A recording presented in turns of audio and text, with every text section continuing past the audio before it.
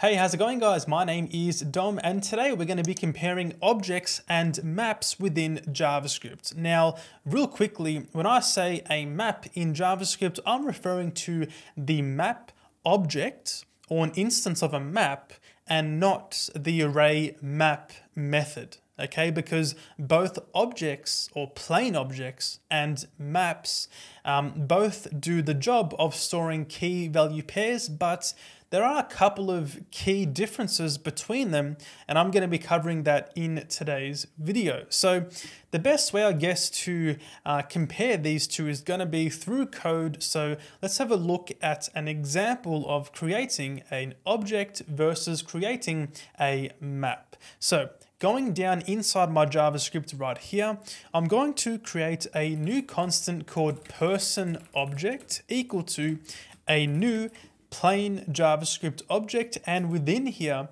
I am going to provide a couple of properties. I'm going to say the name of the person is Dom, their age is going to be 35, and their occupation is going to be a software developer. So this is my plain JavaScript object. I'm sure most of you, if not all of you, have seen this before. Now let's compare this to what this would be with a map. So I'll say const person map equal to, I'll scroll down here, equal to a new instance of a JavaScript map. Now down here, I'm going to say person map dot, and I'm going to say set. Now I'll say here name as the key and then the value as Dom. And we can sort of see here that using this particular syntax, maps are more, I guess, explicit. They're more programmatic. I'm saying person map.set as opposed to putting it within the object literal at the top here. So I can now do the exact same thing twice more for both the age and the occupation. So I'll say age equal to 35 and occupation equal to software developer, just like that. Okay, so we have our two instances here. Now, if I was to console.log the person objects, and then I also console.log the person map, I'll save this, go inside the browser, I'll refresh and go inside the DevTools, and we can see here we get very similar results. If I was to expand the map, we get in Chrome itself, it formats the map for us, and we can see here we get name, Dom, age 35, occupation, and software developer. And the same goes, of course, for the object. So we can see here that, of course, they share very similar purposes. They both store key value pairs. Now, let's begin with the differences between objects versus maps. And I'm going to be doing this primarily geared towards the benefits of using a map over an object. So the first benefit of the map, which isn't visible here, is the fact that with objects, you are limited to either symbols or strings as the key, as opposed to maps where I can say, for example, a function is going to be my key, or an array can be my key, and so on. So you can put any bit of data as your key and not just a string. Of course, typically with objects, you're going to provide a string as your key.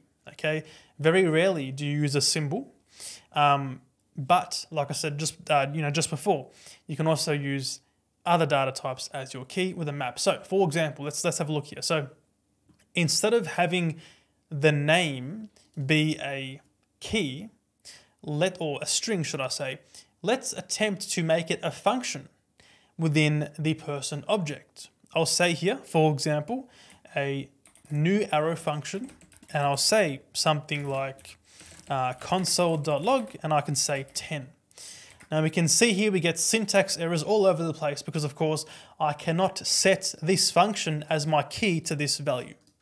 Okay, so let's put this back to the way it was. I'll just copy it first off, put it back to the way it was. Then I'm going to attempt to set this function as the key for the map. I'll save this and we get no syntax errors. If I was to save this, go back in the browser and refresh here, we can see that the map allows us to have that function as the key for the value of DOM.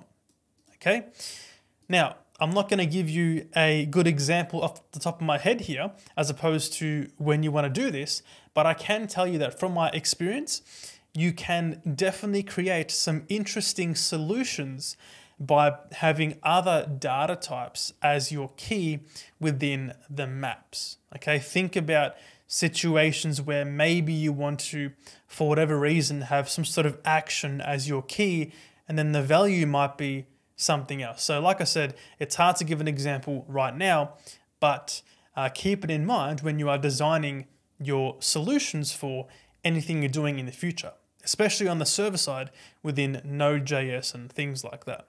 Okay, cool.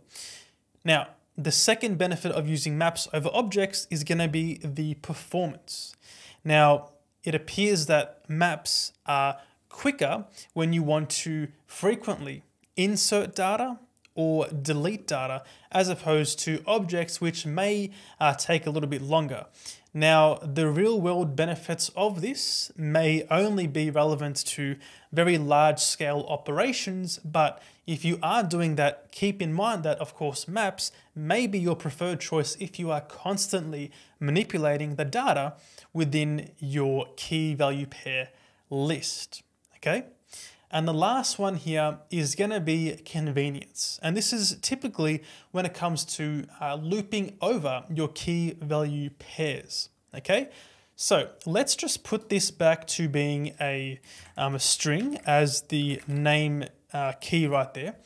And now we can attempt to loop over both the object and the map. When it comes to looping over the object, as you may know, if you attempt to use the for in loop here, you need to specify object.hasOwnProperty, and you need to see if the actual key you're looping over is a property of the object or the prototype, because of course objects have prototypes and you may be picking up on a prototype key and not an actual key within your object. So when it comes to objects, if you do want to get an accurate loop over your object, you need to use the keys method or function part of the object. So let me quickly show you that right now. I'll get rid of this right here and make it a for of instead. So I'll say here const key of, then say object.keys and pass in the person object, just like this. So now we have this iterator over every key within the object. I can now say const value is equal to person object at the specified key.